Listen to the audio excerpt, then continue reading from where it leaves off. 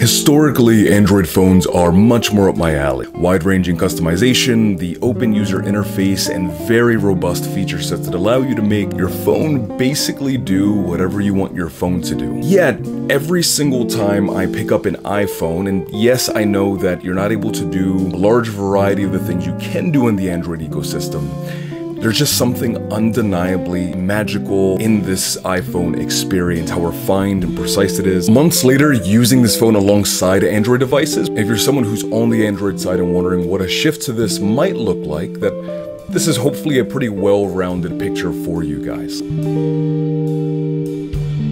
Now, I'm actually going to start this video with battery life on the iPhone 14 Pro Max. I've used a lot of Android phones, and very simply, I mean, this just has remarkable battery life and better battery life than pretty much all of them, with the one exception of the S23 Ultra. In my past videos, for those of you who haven't been here before, I break down what sort of like an average work day in my life looks like throughout the week, right? So either working on YouTube videos or in the morning, breaking down treatment plans, communicating with case managers, with care teams, or the clients that I'm going to be working with throughout the day, writing up my notes, and then having my sessions with my clients later on in the afternoon and evening of the day, and then usually coming home and writing the notes for those things. The S23 Ultra absolutely handles all of that exceptionally well, and so does the iPhone 14 Pro Max. I mean, this is a phone that's not going to give you any sort of like battery anxiety throughout the day. Now, for someone like myself, because of the structuring of my day, like my Galaxy Z Fold 4, for example, I definitely have to charge that up at least once per day. It's not a nuisance for me, but objectively, this has much better battery life, and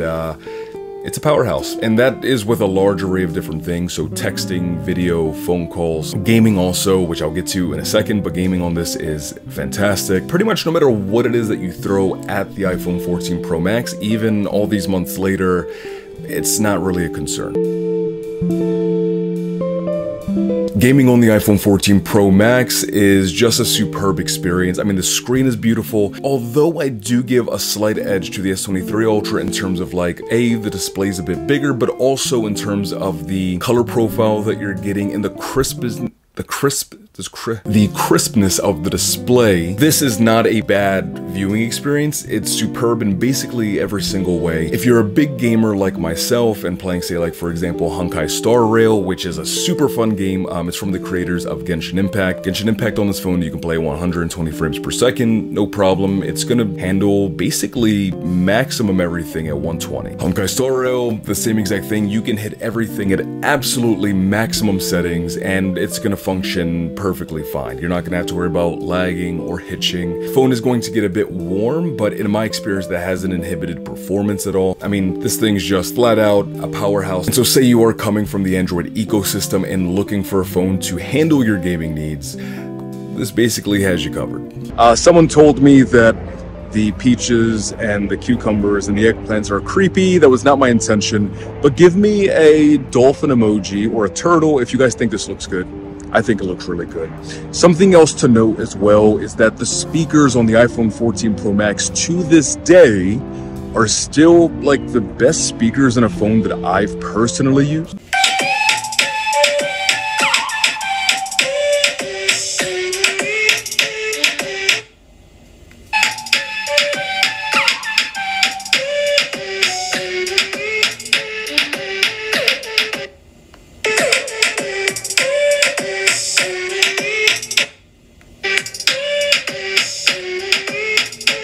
Better than the Fold 4, better than the Pixel 7 Pro. The S23 Ultra speakers are really, really good, but the 14 Pro Max speakers are just better, honestly. Bassier, pack more of a punch. There's more detail in the sound that you're getting out of the speakers.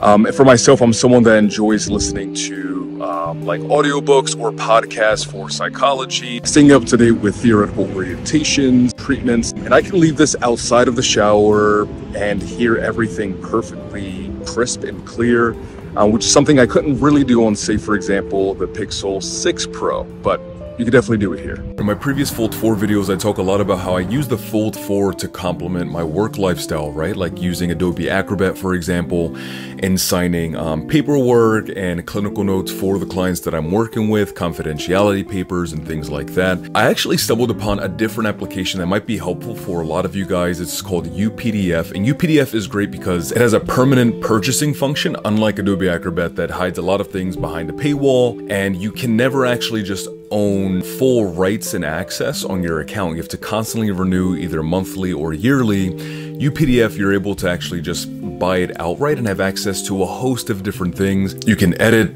annotate, organize your PDFs. For me personally, being able to sign within the sheets is really helpful. You can convert your PDFs to different file formats, and what's really nice is that for someone like me that has a Galaxy Fold 4, but also has an iPad and a MacBook, and also a Windows laptop, no matter what operating system you're on, you can use PDF to live sync everything. PDF did reach out to me, but if I didn't think that their product was worth talking about, I wouldn't have spent my time talking about it. But for those of you guys looking for an alternative to something like Adobe Acrobat, I think it's awesome.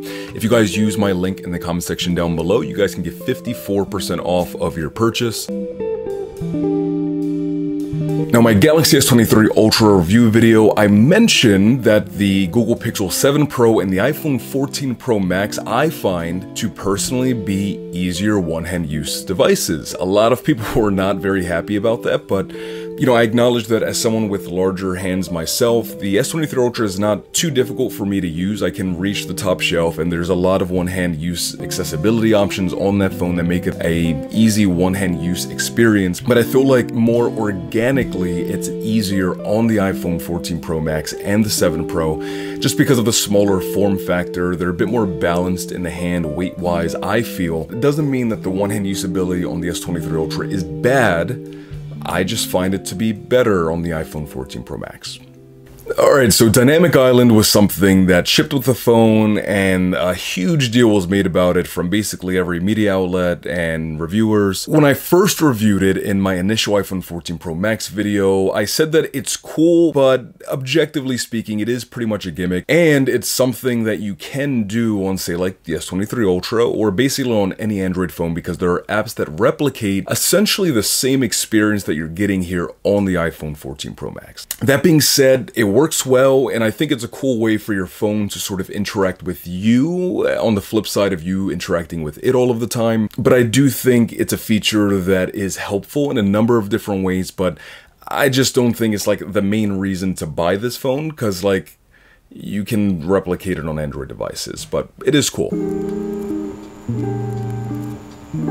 I have to say there's a beautiful cohesiveness between the iPhone, my iPad Pro that I use for my clinical work as a therapist, and also between my MacBook Pro, which I use for entering emails with companies and things like that, but primarily as a video editing tool for YouTube. AirDrop is super user-friendly, and you do have nearby share and quick share between Android devices and Galaxy devices that honestly do work just as fast, I would say, in my experience, though sometimes not as consistently. I would say AirDrop on this works like 9 times out of 10, those work like 8 times out of 10, which isn't a huge disparity, but it's something using them over time you kind of pick up on. For example, if I'm transferring pictures from this to the MacBook for a video review like we're going to do in the camera section, it's easy, super user-friendly. And so as a cohesive unit whole, that ecosystem has worked really well for me in like a number of different ways. Even though I do usually prefer my Android devices, right? Like my Galaxy Fold 4 is my primary go-to. But that doesn't mean I can't acknowledge that, like, this is pretty great. There are certain things that when you're using a phone, you sort of take for granted sometimes until you're using it directly next to like another phone for comparison's sake. And haptics are something that I kind of subconsciously acknowledged were good on the iPhone 14 Pro Max, but it wasn't until I was reviewing it directly next to the S23 Ultra that I realized, like, man, the haptics on this are like really, really good. The S23 Ultra haptics are not bad, but these are just stronger. You feel the vibration in your hand more. There's like, even honestly, something as simple as holding down on the home screen to activate that sort of that jiggle mode. Literally just holding that down and the feedback that you get from that is super satisfying when you're scrolling through things like in the system settings. it just feels good. Camera time. So usually in these videos, I just sort of like present to you guys the pictures and video. I don't talk too much. I kind of let you decide what it is that you think, and largely it seems like you guys really appreciate that. The only thing I'll say is that iPhones are known for having great camera systems. These are awesome. The video's great. But the phone struggles with highlights in a number of different situations. But again, I'll let you decide what you think.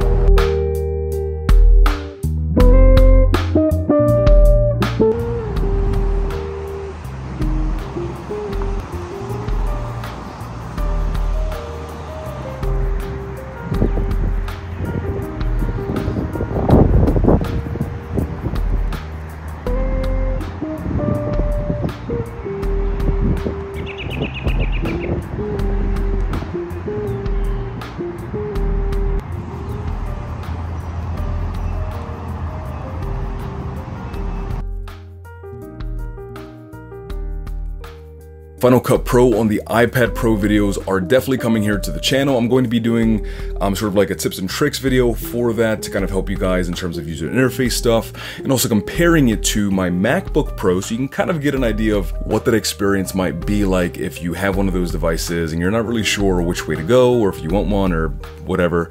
I hope you guys enjoyed the video. Thank you so much again for stopping by and hanging out.